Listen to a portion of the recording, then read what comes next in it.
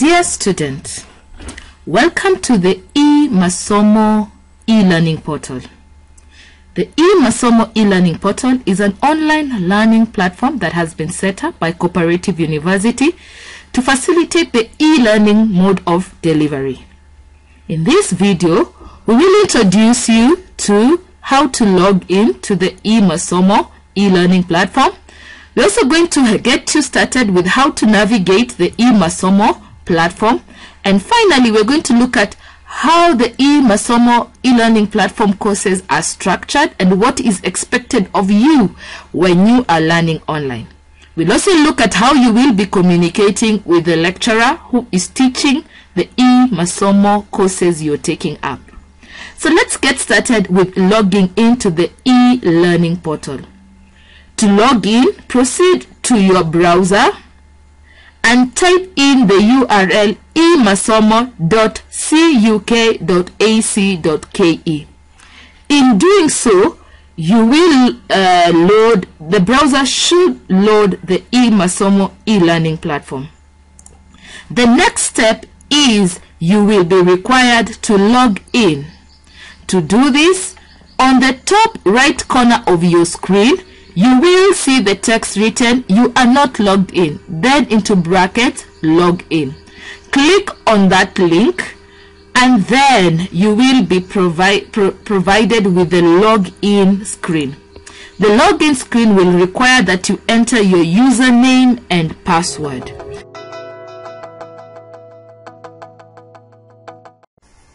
Your username and password have been sent to your institutional student email account.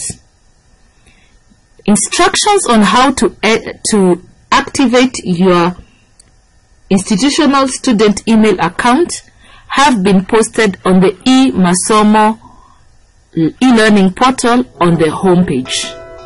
This has been posted as an announcement. Once you have put in the e-learning portal credentials, you should be able to log in. You should be able to see your name appearing on the top right corner. That is an indication that you have successfully logged in.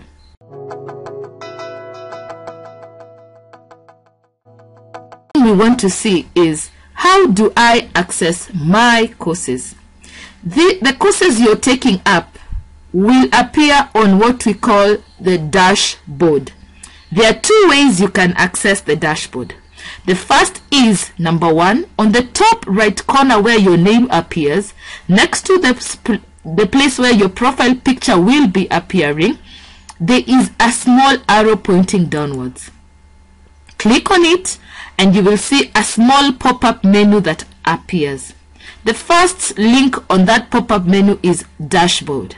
The next is profile, then grades, messages and preferences. Preferences allow you to edit the personal site settings. Messages allow you to read the personal messages that have been sent to you by the teacher or stroke facilitator or lecturer and other participants that have sent you messages on the site. Grades give you an overview of how you have performed or the grades you have attained across the courses that you are taking up. Then the profile allows you to view your profile on the online platform, as on the online portal, as well as edit your profile. Then there is the dashboard, which lists the courses you are taking up. The other way you can access the dashboard is using this link written "Access Your Courses." When you click on that link, you will be listed for the courses you are enrolled in. Note that the courses you are taking up are the courses that you are enrolled in. To open up a course, you simply click on the course to view the contents of the course. Now, I will take you through the second step, which is how the courses are structured. The first section of the courses will include the course information. This information includes the course code, the title, prerequisites, the lecturer contact. The lecturer contact is a person who is teaching you the course so that you can be able to contact them.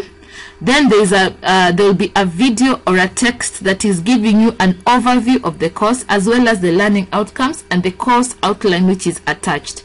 This is just to help you to have an overview or get an overview of what the course entails. You'll also be provided with forums for interaction, the announcements forum where the lecturer will be posting announcements, and the introduction forum where you will get introduced to other members who are taking up the course, as well as other interactions as guided by the lecturer. The courses will further be divided into topics.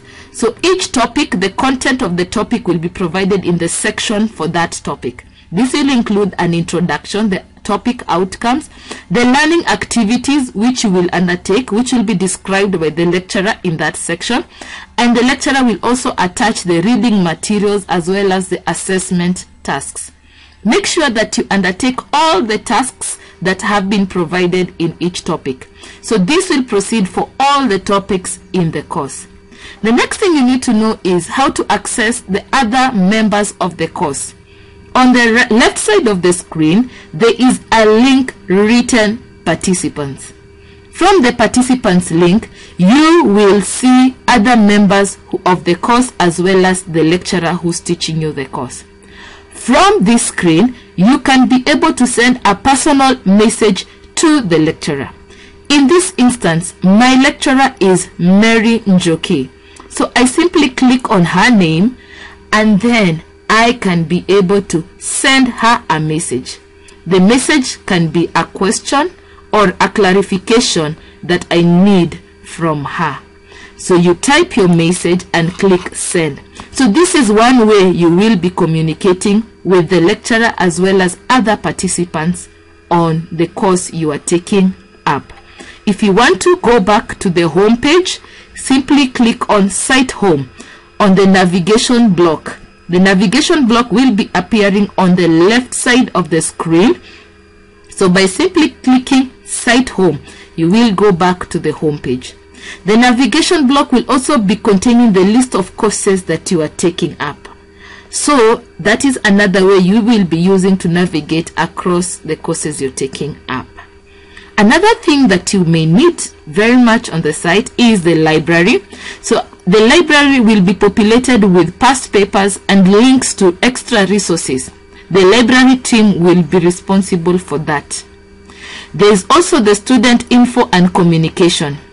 Under the student info and communication, you will be enrolled in the student info and communication office space where the department, the deans and the university will be posting any announcements that you may need. You will also be provided with a forum where you can post questions for the team to respond.